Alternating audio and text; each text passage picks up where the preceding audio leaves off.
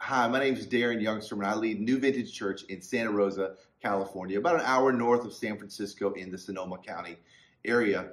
And today's verse of the day is Matthew 6:14.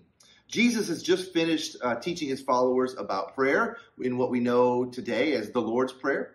And he wraps it up with this verse, Matthew 6:14. For if you forgive other people when they sin against you, your heavenly Father will also forgive you.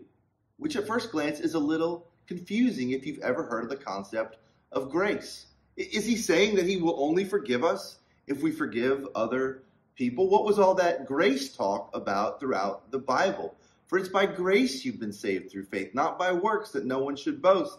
And the wages of sin is death, but the free gift of God is eternal life. For John 3:16, the most famous of all, for God so loved the world that he gave his only son, that whoever believes in him will not perish but have eternal life. What is he trying to say? Well, in my family, we have 3 little kids, and we're working on their relationships. And it's not uncommon for them to be best friends and worst enemies all in the same hour. And when they get on the side of enemies, we make them learn to specifically apologize and specifically forgive. So the child A has to say, I'm sorry that I slapped you in the face when you took my cookie.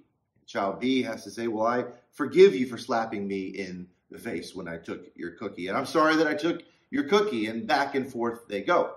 But every once in a while, they get a little stubborn and they just don't want to do it. They're just not interested in participating in the forgiveness business that we're trying to teach them about. And so they suffer the consequences of their unforgiveness. They might lose out on a privilege or be sad or have some disconnect between mom and dad. But make no mistake about it. They are still our kids.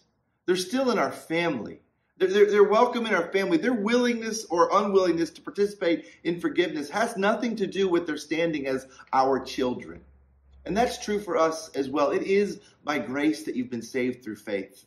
But God has some house rules. Like we have some house rules. He has some best practices. Like my house has some best practices. And what he says is this: listen, don't come waltzing into my office asking me to forgive you if you've still got a grudge that you're holding against your brother or sister. I'm going to send you right back into the living room where they're waiting.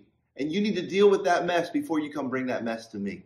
It's not that I don't love you. It's not that you don't have eternal security with me. It's not that you don't have salvation. It's that if you're going to be in this family, one of the family rules of believers in Jesus is that we forgive each other.